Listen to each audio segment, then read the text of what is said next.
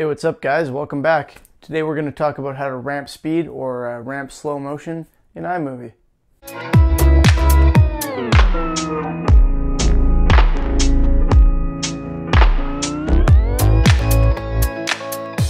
So the other day I was trying to do this effect and I used to know how to do it, but I'd kind of forgotten. So I hopped onto the old 2017 edition book of life skills, aka YouTube, and tried to find it. And I'm checking out, the first few videos that pop up on how to, ramp slow-mo or ramp speed in iMovie. And I see that all these guys are basically it's very simple to change your speed on a clip. So what they're doing is they're taking a clip. It's all skateboarders and stuff, which is fine. But they're like, oh, you start where you go into the trick. And they're taking a clip and they're splitting it into tiny, tiny little pieces. And they're ramping their speed. They're changing the speed for each clip by like a percentage or something, sorry. And I knew that there was an easier way. I remember there being an easier way. So to make a long story endless, there's a much easier way. iMovie does have the functionality to do it properly, and it's very straightforward. You just have to find it. So I figured I'll do a tutorial. We'll get the proper method out there if it's not already, because it didn't appear to be in the top few searches at least, and hopefully it helps some people. So let's get started with the computer. Super serious topic. Let's take a super serious clip here of me juggling spray cans. And what I'm going to do is drag this clip into my editing area. I'm going to zoom in a little bit. Actually, no, I don't need to zoom in. Alright, so here's my clip. If I play it, I back away from the camera. I juggle my spray cans for a little bit. Sorry, my screen's not keeping up very well. And then I shut the camera off. Don't need any volume for this. So the method that a lot of people are using here is they're going in and they're splitting the clip here,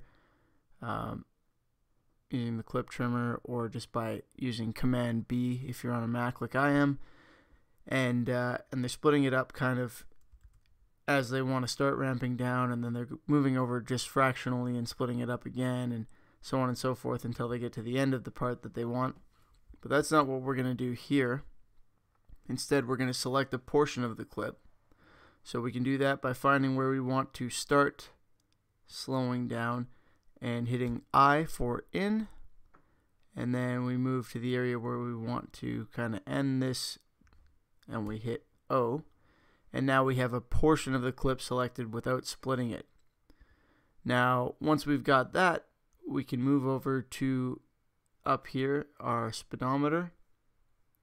For our speed editor, it just looks like a speedometer. Or you can alternate click or right click on here and go to show speed editor. I prefer to use this option. And we can use slow or custom. To keep it simple, let's just use slow. Oh, perfect, it comes up with custom anyway. Alright, so let's make it 50%. 25. The computer doesn't like to listen to me today. So 50%. And here's the key to this. You need to have smooth checked off. You see it right here. If you don't have that checked off, then you're going to go from normal speed, drop instantly to slow motion, and then once you reach the end of your selected area, you're going to bump right back up to normal speed.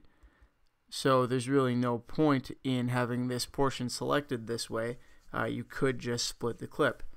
By the way, a nifty little thing to note here is that you can actually manually adjust this speed using these for all three sections. So you can have them at varying paces.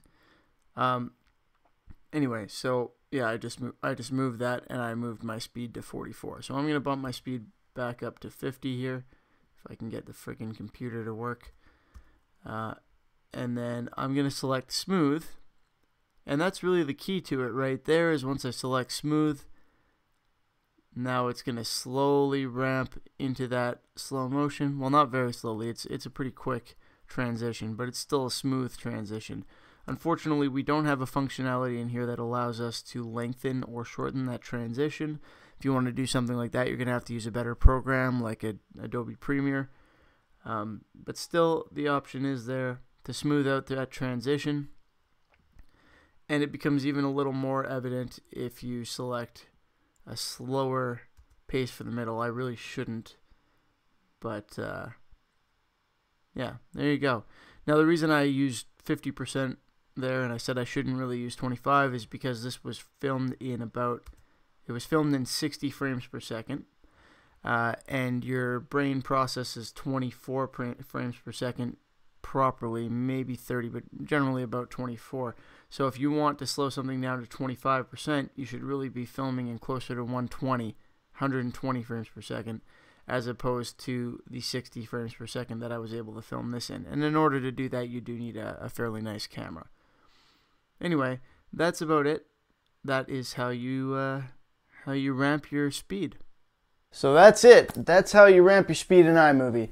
Now you have all the tools you need to make your cell phone video of your buddy jumping his scooter over your Pepsi can truly badass. No, I'm just kidding. It's great for all sorts of sports videos and stuff. iMovie, of course, is not the best software for editing, but hey, I use it because I'm too lazy to learn anything that actually makes sense. So I hope you found the video helpful if you're trying to edit something in iMovie, or entertaining if you're not. As always, if you enjoy the video, please feel free to give it the thumbs up so that YouTube will recommend it over some of those silly ones where people are splitting the clips like 150 times. And thank you for watching. Have a good one. I will see you next time.